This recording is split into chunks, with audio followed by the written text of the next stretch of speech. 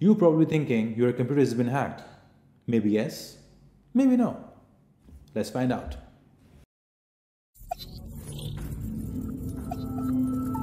Audio Jungle. Audio Jungle. So guys, I'm on my Windows PC right now. I don't want to go in the debate of how hackers hack or what is Metaprinter and how Metaprinter works.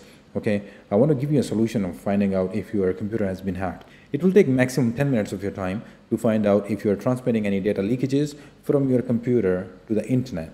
All right, so in order to do that, all you have to do is just press Windows plus R and type CMD. It will open command prompt, okay? Or you can also go and press start menu and just type command, okay? Press command prompt and there you are. So it will open the command prompt for you. So the command that you have to type in is netstat -ano. Now, what is ANO? Okay, forget about ANO, type question mark, okay, slash question mark. So now this command will show us what exactly ANO is. All right, so just press enter and go ahead, go scroll up. Here we go. Now it says display all connections and listening ports. All right, this is what I need. And then I also need N, which says display address and port numbers in numerical form. That also I want. And then I also need O, which is display the owning process ID associated with each connection. Now this O is very, very important because I really need to know the process ID. All right, so I will just execute the command. Okay, I'll just go press CLS for you. So now I'll go ahead and execute the same command, netstat -ano. Okay, I'll press enter, which is nice. Netstat -ano. Okay, oh my god, relax guys, I know what you guys would be thinking. So there's a long list, but trust me, you don't have to go through each line by line. Okay, all you have to find out the process which are established. Here we go. This is what you need to know, that's all. Okay, so you just ignore the listening or time wait, just ignore those. Now let me explain what exactly this information is.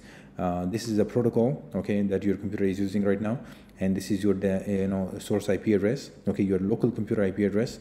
This is the destination IP address, okay, and this is the status of the connection, which whether it's established or not, okay. And this one, this is the important one. This is called process ID. All right, so with the help of process ID, we'll be able to find whether our computer is sending any data to external networks. Okay, so guys, all you have to do is just write down the connections sending data from your local IP addresses to external IP addresses like internet IP addresses. Okay, so in my case, check this out. 64, this is a public IP address. Okay, and you just ignore these one because this is a local IP address, this is my computer IP address, and this is also accessing 172.16. This is my local network. Okay, so this data is not going outside for sure. All you have to find out is your local IP address sending data to external IP addresses or public IP addresses across the internet. All right, so just write down these process IDs. All right, in my case, I will just write down 4184.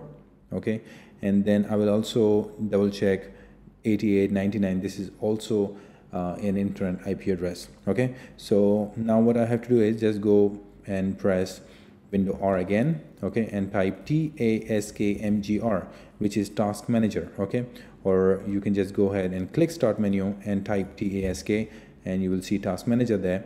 So just click on task manager.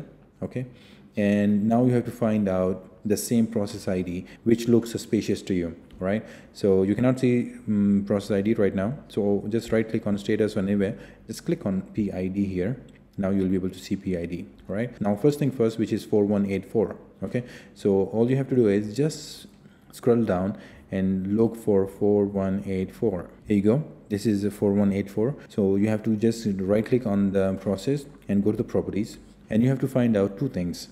Click on digital signatures. Okay, if you can find a digital signature, okay, then that's it. It means the process is legit. All right, you don't have to worry about it, because if someone installed a rat in your computer or someone is accessing from PowerShell or Metaprinter session, right, those processes, they will not have digital signatures. Okay, so in this case, I have a digital signature of this process, svc host.exe. so I don't have to worry about it. It's okay, it's fine. This is the location of the application. Okay, it's in the Windows and System32. So this is basically a system file. Okay, so this is good. I don't have to worry about that one. And the next one I have to find out, which is 3888. Okay, so 3888 is here, which is AnyDesk. All right, so my AnyDesk is working. Here we go. You can see, here we are. This is my AnyDesk, which is working right now. And I'm pretty sure that AnyDesk is not, sending any data right now. It's connected to the internet for sure. But anyway, what you can do is just click on the properties and just go for the digital signatures. You'll be able to see multiple signatures, digital signature, which means these applications are safe to use.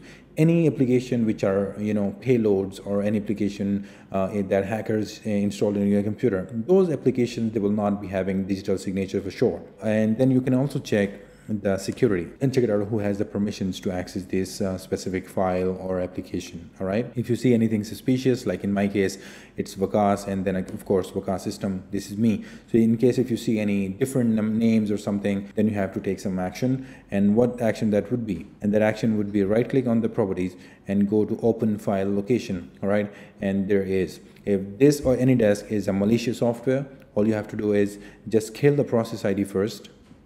For example, in my case, I will just kill this. I'll just go ahead and end task, all right? And then I will just delete this application, all right? So guys, this is how you will find out if there is any malicious application running on your computer, and this is how you will delete it. If you will not end the process first, you will not be able to delete that application for sure. Yeah, and there is one more thing also. I'll show you guys. Here we are. In the process ID, if ever, ever, you see PowerShell running in process ID. Can you see PowerShell running in the taskbar or something? No, it's not. Because this is my attacker machine, all right? I don't want to go in that detail, trust me, because it will be hell of an information to absorb, okay? So this is the payload that I have generated from my attacker machine to this machine. This machine is actually compromised with PowerShell, okay? I'm having Windows Meta session from my attacker machine, which is called Linux, all right? If ever you will see this Windows PowerShell running in your process ID, you must close that. You must end it as soon as you see it, right? So just go ahead and right click and end task. That's it, all right? So guys, last but not least, always cross check your antivirus if it's enabled. If it's disabled automatically or it get corrupted over the period of time, you better be very, very careful and ask assistance from any IT expert. Okay, so there you go guys. This is how you will find out if there are any data breaches on your computer or someone is accessing your data over the internet. If you like the video, please do like, share and subscribe to the channel for so many other topics like ethical hacking, cybersecurity and tips and tricks like these. My name is Vikas Khan, signing off. Take care. Bye-bye.